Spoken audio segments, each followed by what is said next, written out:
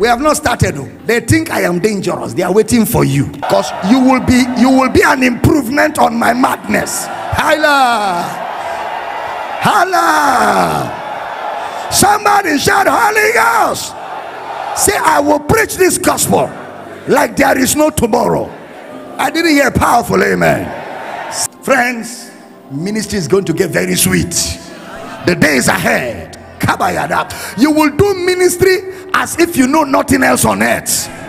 If your amen is loud, that grace is supplied. Say, I will do the work of ministry with every ability, with every life in my body. Shakoladabas. If I no do ministry on earth, waiting again. Forgive that pidgin English. If I don't do ministry in my lifetime, what have I gained?